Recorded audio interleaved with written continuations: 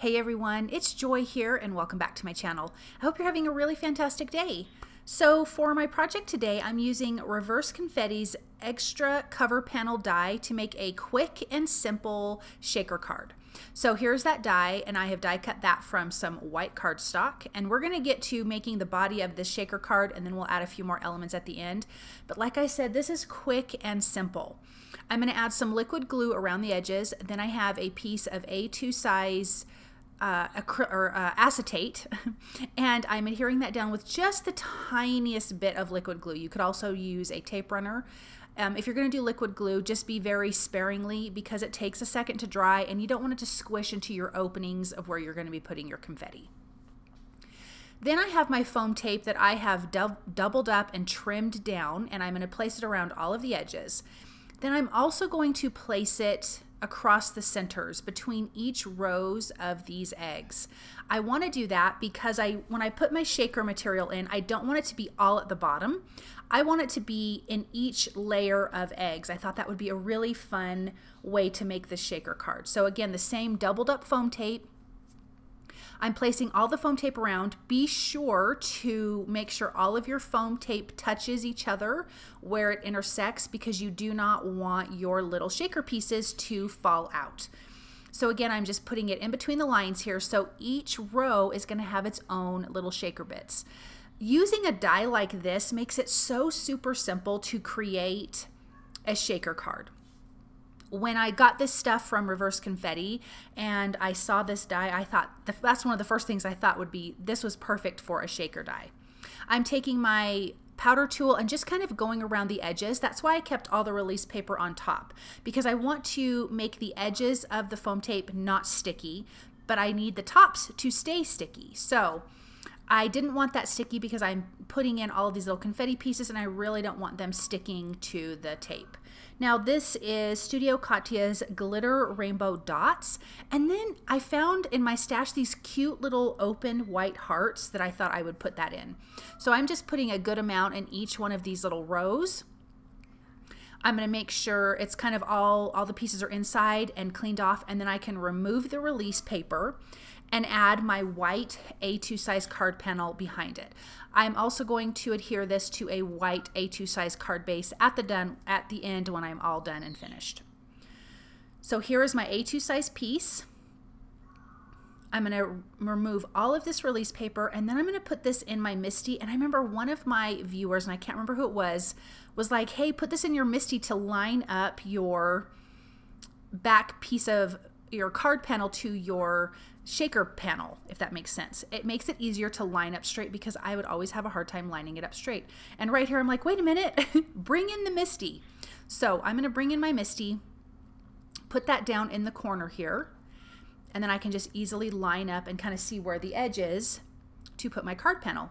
And now we've got this great little shaker. Look at all those little bits inside there. I think it is so, so cute. Okay, so I am using the Better with Friends stamp set from Reverse Confetti. All of these products are from their new release that just came out this month. And I'm going to stamp one of the cute little bunnies and then the little bumblebee. I'm keeping it really simple because, again, it's kind of all about the shaker card. I'm using white cardstock. I stamped it with some Copic friendly ink. I'm using Honeybee Stamps black ink. I think it's called the Intense Black ink. And then I'm using Copic markers. So for the cute little bumblebee here, I'm using YG000, 4 zeros, YO2, and then C6 and 8 for the black, and the other color was the yellow, and then BG11 for his little wings with my blender pen to kind of soften that and blend it out a little bit. Then I have E37, 35, and 33 for this cute little bunny. And what I like about Reverse Confetti's little critters, these little critters are a good size, so they're a lot of fun to color. And I don't know, I love coloring these little critters, and I thought this cute little brown bunny would just be so fun. So I laid down the R37, then I blended with the R35 out a little further, and now I'm taking the E37, E35, and then E33 at the end to blend it all. If you guys have been following me for any amount of time, you know I do this twice. For me, I like this blend. So again, I'm coming back in with that R37 and adding the shadow. Then the R35, I'm going to blend out just a little bit further. And then the R33 is going to blend everything together. And then I'm going to add the E33. I don't know why I'm in the R's, you guys. The E33, I'm going to add a little bit to this little bunny's tail. I'm doing RV10 for the ears and the nose, and a little bit of that E33 at the base of his ears, and then going back over it with that pink. Blending out that tail just a little bit. Then I'm going to be using the coordinating dies to die cut out these cute little images. I'm going to tape those in place with some low tack tape, and then run that through my die cut machine, and then we can just get this card kind of finished. And it's really super quick, super simple, super easy.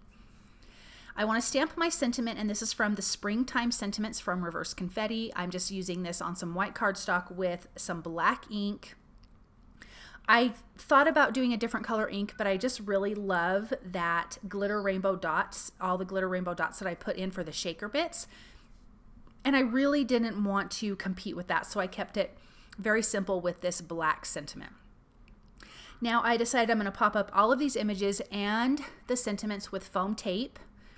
And so I'm just going to place this bunny here at the bottom like he's standing kind of on that frame. What I like about this frame, it has like the double stitch lines around the edge, so it's really quite decorative.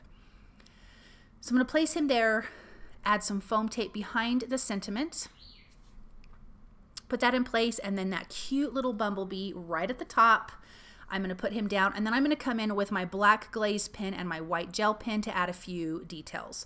I want to just say, guys, if you like what you've seen, if you like my videos, please subscribe to my channel. Hit the subscribe button, hit the notification bell, and hit all so you don't miss any of my videos. Please definitely comment, because I really do love hearing what you have to say, and I love chatting with you guys. Like and share with your crafty friends. I would really appreciate that. It is so super helpful. And yeah, so I just wanted to ask you to do that if you like it. Okay, so I'm just going to finish here. I'm letting the black glaze pen dry on the eyes before I add the little white dots, because you don't want that to mix and smear. And now we've got this great shaker card. I love how this turned out, and like I said, it is quick and simple and easy, super, super easy to do. I want to thank you guys so very much for stopping by and watching. Thank you for all of your support. Thank you for always taking your time to watch my videos, and I will see you guys soon. Bye.